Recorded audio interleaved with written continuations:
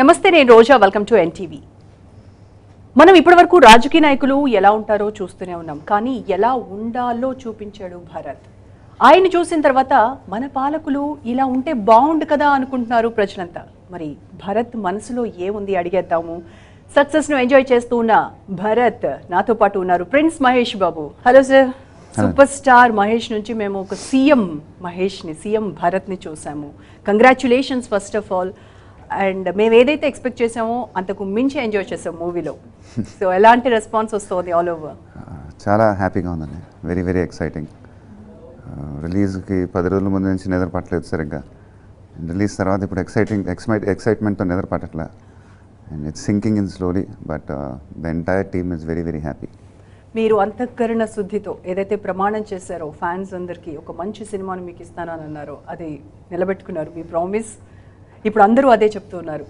మేము ఎస్ మా మహేష్ మేము ఎలా చూడాలనుకున్నామో అలాగే చూసామని ఫ్యాన్స్ అందరూ పండగ చేసుకుంటూ ఉన్నారు మీరేం చెప్తారు ఫ్యాన్స్ ఇంత పెద్ద హిట్ చేసి ఫస్ట్ పెద్ద ప్రెషర్ రిలీవ్ అయిందండి I mean there was a huge responsibility on my part to satisfy them 2 yearsగా I was feeling the pressure that ఒక పెద్ద హిట్ ఇవ్వాలి ఎట్టి పరిస్థితిలో and very very happy that it's happen with Bharat అనే నేను శివ గారికి థ్యాంక్స్ చెప్పుకోవాలి ఎందుకంటే I think it's the love what he has for me the way he designed భరత్స్ character ఇది it's the most powerful film I have done in my entire career it's my best film what I've done till now very happy 2 daysలో 100 crores collections ఏంటి దీనికి ఎక్కడ ending అని అంటే ఎవరిని అడిగినా I don't know అని పాడుతున్నారు తప్ప ఎవరు ఎక్స్పెక్ట్ చేయలేకపోతున్నాం అని అంటున్నారు అమ్మగారు పుట్టినరోజున రిలీజ్ అయ్యి ఇంత హ్యూజ్ హిట్ని ఎంజాయ్ చేస్తుంటే ఎలా అనిపిస్తుంది అది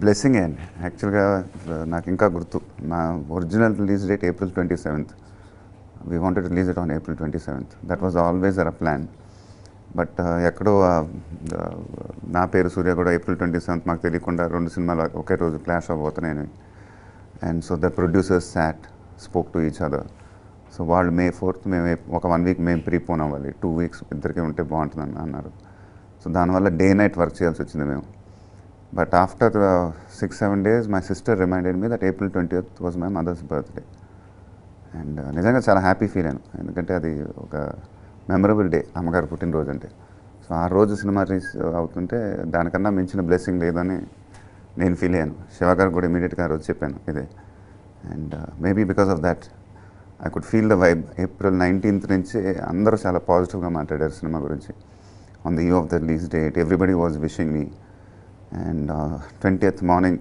షోస్ అవ్వగానే here that sweet word that the film is a block buster I was very happy అమ్మ చూసారా మూవీ చూసారండి చాలా బాగా నచ్చింది I went to house we cut a cake and very happy సీఎంగా మిమ్మల్ని చూసి ఏమన్నారు బెస్ట్ కాంప్లిమెంట్ ఆవిడ అలా చెప్పరండి ఆవిడకి సినిమా నచ్చిందంటే సినిమా నచ్చింది and she was very very happy okay మీరు శివగారు ఈ స్టోరీ చెప్పేటప్పుడు ఫస్ట్ నేనేంటి సీఎం ఏంటి నాకు అసలు రాజకీయాలు తెలియవు అని షాక్ అయ్యాను అండ్ కొంత హెజిటేట్ చేశాను అని చెప్పారు మేము ఆ ఎక్స్ప్రెషన్స్ అప్పుడు చూడలేదు బట్ ఈ మూవీలో ప్రకాష్ రాజ్ గారు వచ్చి మిమ్మల్ని సీఎంగా ఇవ్వాలి అని అంటే ఒక ఎక్స్ప్రెషన్ ఇచ్చారు సేమ్ అక్కడ కూడా అదే ఇచ్చి ఉంటారేమో అనిపించింది నాకు ఎక్స్ప్రెషన్ అంటే అది కాదండి ఆయన చెప్పినప్పుడు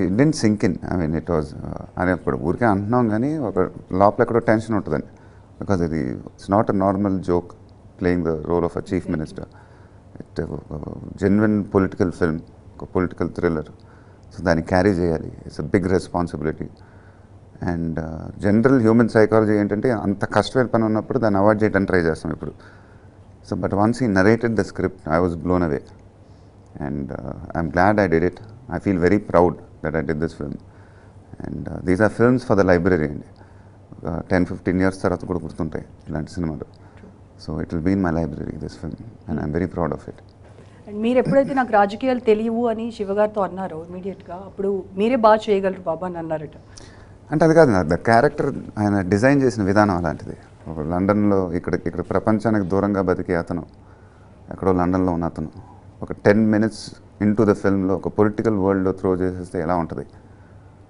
సో ఆ క్యారెక్టర్ డిజైనింగ్లోనే అలా ఉందండి so I think he had full clarity what he was doing and నేను నరేషన్ విన్నప్పుడు కూడా అదే ఫీల్ అయ్యాను So I had to be myself in that environment to pull this role off. But at the same time, Bharat's journey, ఎలా ఆ journey ఎలా ఉంటుంది అనేది చాలా బ్యూటిఫుల్గా చెప్పారు శివ గారు.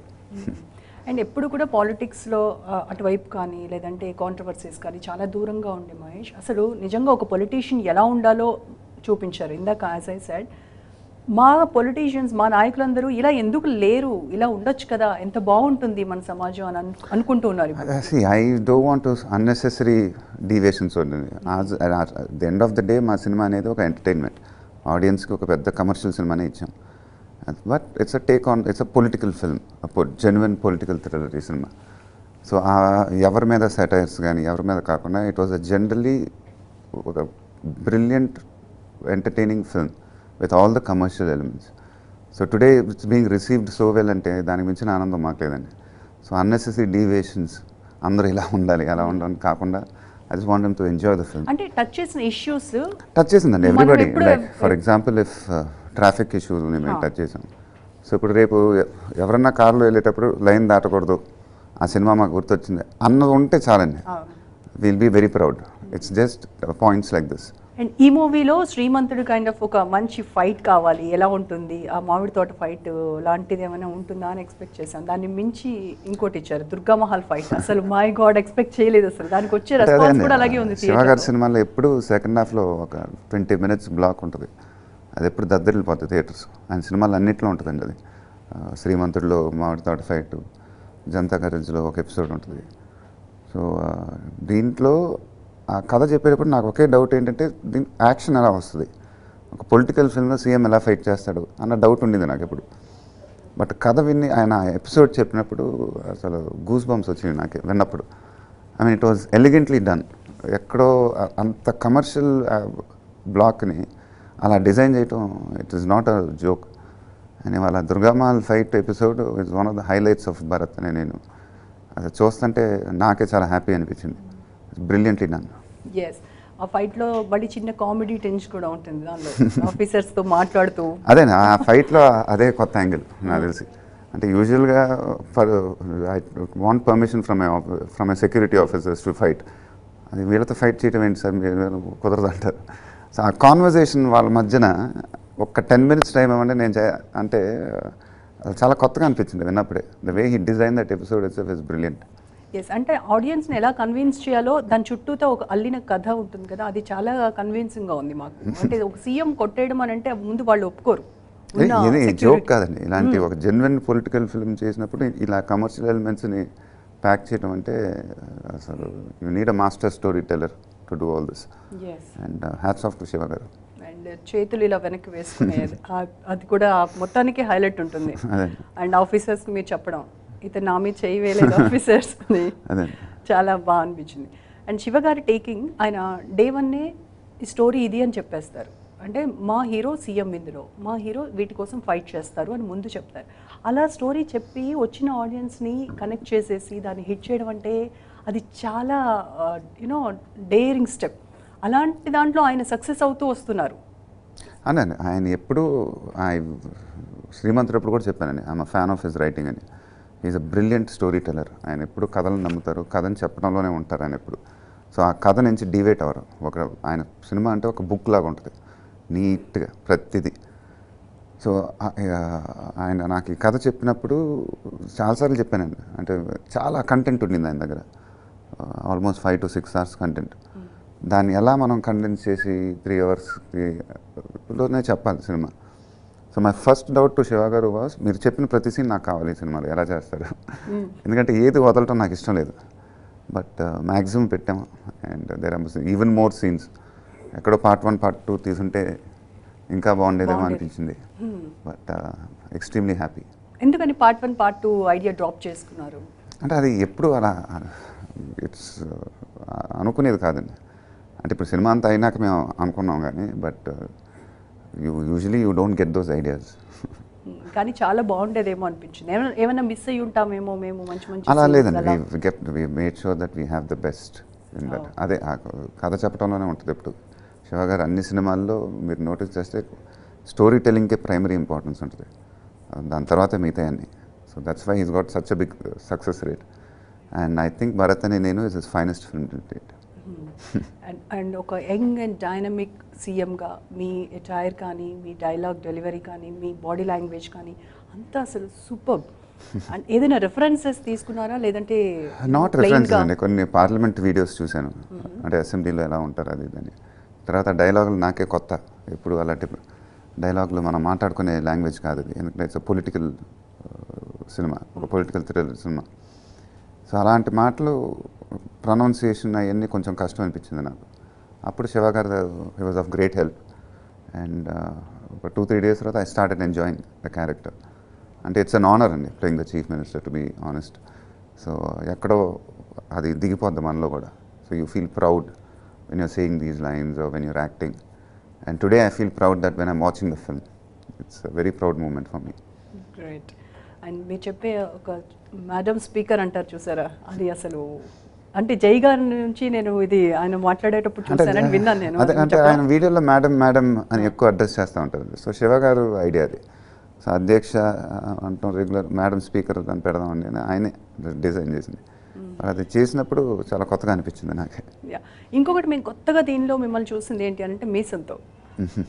ఫస్ట్ టైం మన కియారా ఇచ్చినప్పుడు వసుమతి హెజిటేట్ చేస్తారు నో అని. అయ్యో పెట్టుకోరు, నాకు తెలుసు పెట్టుకోరు మహేష్ ఇలాంటివి అని అనుకున్నాను. కానీ ఒక సర్ప్రైజ్ అనమాట, అంటే ఒక రెట్రో లుక్తో కృష్ణ గారు కనిపించేశారు మాకు.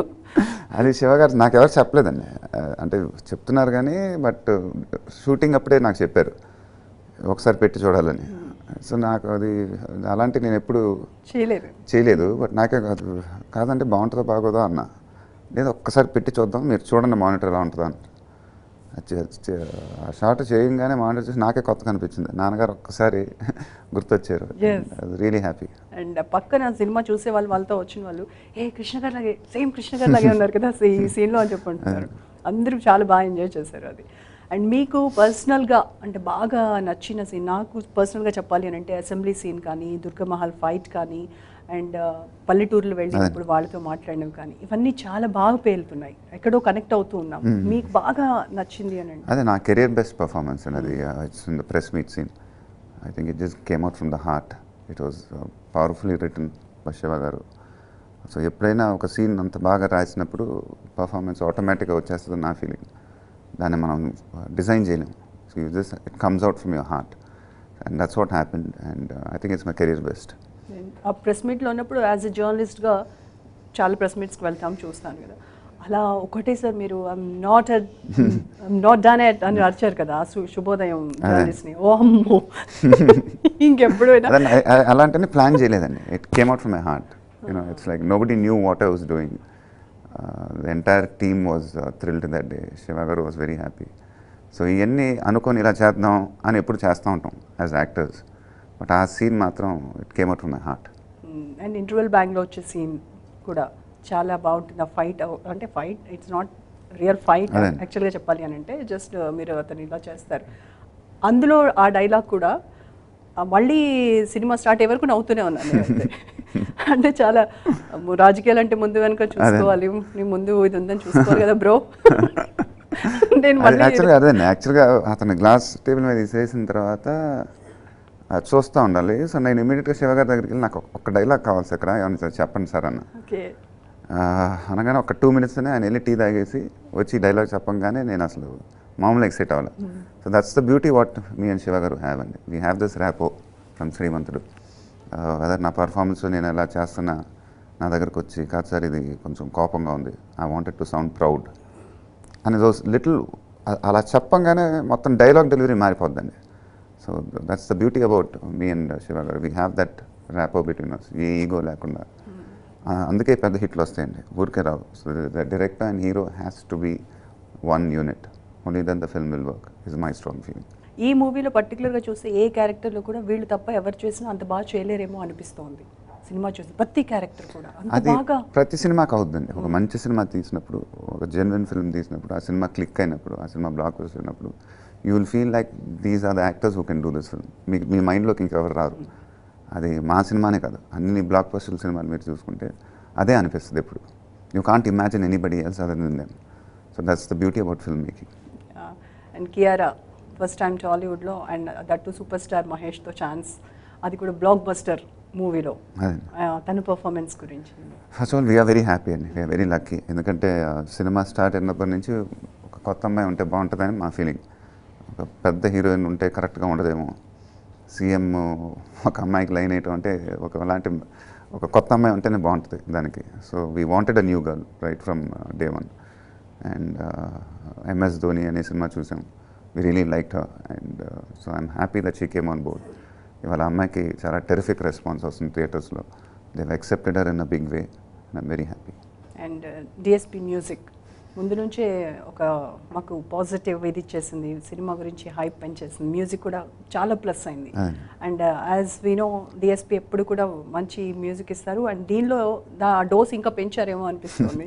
అసలు I'm fan of DSP's work అండి. నేను ఇంతకుముందు చాలాసార్లు చెప్పాను, సినిమాలో మ్యూజిక్ చార్ట్ బస్ట్ ఇచ్చాడు. వచ్చాడే స్వామి కానీ, భరత్ అనే నేను థీమ్ సాంగ్ కానీ, unbelievable songs in my career. But more than that the background score of Bharat అనే నేను, అసలు he took it to the next level because he's a storyteller himself. That's what I told him last night. అది మామూలుగా చేయలేదని. I'm really I have to be thankful to him. ఇప్పటి వరకు మహేష్ కెరియర్లో మురారి చాలా ది బెస్ట్ పర్ఫార్మెన్స్ అని అంటారు. And ఆ తర్వాత వచ్చిన మూవీస్లో ఏది బాగున్నప్పటికీ కూడా ఇప్పుడు ఇది ఇంకా మార్క్ అలా పడిపోయింది, ఇప్పటి నుంచి భరత్ అనే నేనులో పర్ఫార్మెన్స్ గురించి మాట్లాడుకోవాలి అని అంటున్నారు. లేదండి, అది అనానమస్గా I got great appreciation. I have to thank my fans. The performance in Bharat అనే నేను I rate it as my finest. So fans, audience కూడా అది అంటున్నారంటే దానికి మించిన ఆనందం లేదు. అండ్ ఈ మూవీకి వచ్చే రెస్పాన్స్, లేకపోతే ఈ మూవీకి వచ్చిన మీరు అంటే ప్రాణం పెట్టి చేసి ఎంజాయ్ చేసిన మూవీ కాబట్టి పర్సనల్గా యూనో మీరు మీ వైఫ్తో ఉన్న మూవీ కూడా ట్వీట్ చేసి థ్యాంక్స్ చెప్పారు. ఇప్పుడు చూడలేదు అలాగా మీ నుంచి? No, it was very emotional. It was an emotional journey for us. 2 years we went through a lot and really happy. ఎలా ఉంటుంది తన support? No, she's always supportive, and I mean she also felt the pressure for the past 2 years, and she was also very happy that this film is a blockbuster. మిమ్మల్ని సీఎంగా చూసి సితార పాప, గౌతమ్ బాబు ఏమన్నారు? వాళ్ళకంటే అంతేదండి, but they enjoyed the film. Songs కానీ cinema 2 సార్లు చూశారు, and they enjoyed the film thoroughly. బహిరంగ సభలు, పొలిటికల్ ప్రెస్ మీట్స్ ఇవన్నీ బాగా అలవాటు అయిపోయినట్టున్నాయి ఇప్పుడు. అండ్ మీరు ప్రీ రిలీజ్ ఫంక్షన్ కూడా ఒక ప్రీ రిలీజ్ ఫంక్షన్ లేకపోతే ఆడియో ఫంక్షన్ కాకుండా భారీ బహిరంగ సభ అని పెట్టారు, అండ్ హ్యూజ్ హిట్ అయింది అది కూడా, సభ కూడా. ఆ సభలో అట్రాక్షన్గా ఇంకొక అంటే యాడింగ్ టు దాట్ తారక్ రావడము, ఇవన్నీ కొత్త ట్రెండ్ సృష్టిస్తున్నారేమో అనిపిస్తోంది. డెఫినెట్గా అండి. లైక్ ఐ సెడ్ ఫంక్షన్ రోజు కూడా చెప్పాను, మే హీరోస్ అందరం చాలా బాగుంటాం with each other. whenever Tarak's films work, I call him up, we meet sometimes. Charan is a very close friend. So there's a very healthy atmosphere, and I'm really happy Tarak came that day to the function. I have to thank him again. So ఇది ఏమవుతుందంటే ఒక trend మారుద్దండి. So అందరూ పెద్ద హీరోల సినిమాలకి అందరూ వెళ్తారు ఇక ఫంక్షన్కి, and that will get a unity I think. So ఆటోమేటిక్గా ఏ పెద్ద హీరో సినిమా బ్లాక్ బస్టర్ అయినా అది ఆ ఇంకో హీరోకి కూడా అడ్వాంటేజ్ అయినది. బికాజ్ మా బిజినెస్లు పెరుగుతాయి, మా రేంజ్లు పెరుగుతాయి, ఇండస్ట్రీ ఇంకా చాలా బాగుంటుంది నా ఫీలింగ్. చాలా చేంజెస్ వస్తున్నాయి ఇండస్ట్రీలో. యాజ్ ఇన్సైడ్ ఇందాక ప్రొడ్యూసర్స్ అందరు కూర్చొని దీన్ని కొంచెం నెక్స్ట్ డేట్ పోస్ట్పోన్ చేద్దాము, ప్రీపోన్ చేసుకుందాం, ఇలాంటి చర్చలు కూడా జరుగుతూ ఉన్నాయి. It's betterment for the industry. So సినిమాలు, పెద్ద సినిమాలు ఆడితేనే ఇండస్ట్రీలు బాగుంటాయి. ఎందుకంటే ఎగ్జిబిటర్స్ కానీ డిస్ట్రిబ్యూటర్స్ కానీ they all will be very happy. So ఇండస్ట్రీలో చేంజెస్ చాలా, అంటే మనం మార్కెట్ కానీ లేదంటే పక్కన ఇండస్ట్రీస్ మనని చూసి నేర్చుకోవడానికి కానీ చాలా బాగుంటుందేమో ఇలాంటి, అంటే ఒక హెల్తీ అట్మాస్ఫియర్. డెఫినెట్లీ అండి, that's what I keep telling always. And so మొన్న ఫంక్షన్లో జరిగింది చాలా మంచిది. ఐ థింక్ చాలా రోజులైంది ఒక పెద్ద హీరో ఇంకో పెద్ద హీరో ఫంక్షన్కి రావటం, and the trend will change now hopefully. So మీరు కూడా నెక్స్ట్ ఇంకొక హీరో ఆడియో రిలీజ్ ఫంక్షన్స్ మేము చూడొచ్చు అనమాట. డెఫినెట్గా, డబుల్ బనాంజా లాగా. Why not. Okay. So 25th film Paidipally Vamsi Paidipally ఏంటి, ఎప్పుడు రాబోతోంది? అది starting of in June regular షూటింగ్కి వెళ్తున్నాం అండి. Very excited with the film. I have to thank Vamsi. 2 ఏళ్ళు వెయిట్ చేశాడు నా కోసం. అంత మంచి స్క్రిప్ట్ పెట్టుకొని, I think no other director would do that. So I'll be thankful and I'm waiting to start the film. ఇంత హిట్స్ వచ్చేసిన తర్వాత ఇంకా రెస్పాన్సిబిలిటీస్ పెరుగుతూ ఉంటాయి కదా మన పైన. అంటే నెక్స్ట్ సినిమా ఇంకొంచెం జాగ్రత్తగా, ఇంకొంచెం అంటే స్టోరీ సెలెక్షన్లో కానీ ఇవన్నీ ఇంకొంచెం మీకు రెస్పాన్సిబిలిటీస్ పెరుగుతూ ఉంటాయి. అవును, డెఫినెట్గా. దట్స్ వాట్ ఐ సెడ్ అండి. ఇట్స్ సినిమా అనేది ఇప్పుడు ఇంత బ్లాక్ బస్టర్ వచ్చినాక ఇంత హ్యాపీగా ఉన్నా కూడా నెక్స్ట్ సినిమాకి వచ్చేటప్పటికి ఆ సినిమా వరకే what you're doing is it counts. Because ఇవాళ స్టేక్స్ కానీ బడ్జెట్స్ కానీ టోటల్గా షార్ట్ బ్లాక్ బస్టర్ కొట్టాలి, ఇంకా దానికి మించి ఇంకేం చేయలేం. So I realised my mistakes in the past and డెఫినెట్గా ఇంకా కేర్ఫుల్గా సెలెక్ట్ చేసుకొని ఇంకా కష్టపడి ఇలాంటి బ్లాక్ బస్టర్లు ఇవ్వాలని మనస్ఫూర్తిగా కోరుకుంటున్నాను. నేను కూడా. సుకుమార్ గారితో ఉంది నెక్స్ట్ మూవీ కన్ఫర్మ్ చేసేసారు. అవునండి. ప్రయోగాల జోలికి వెళ్ళానని అన్నారు. ప్రయోగాల జోలికి వేస్తే మా నాన్నగారు ఫ్యాన్సే వస్తారు, ఇంటి దగ్గర గొడవ చేస్తారని కూడా చెప్పారు. అది ప్రయోగం ఉండదండి, it will be a total commercial film. And Sukumar గారు ప్రయోగాలు మానేసినట్టుగా మాకు ప్రూవ్ అయిపోయింది.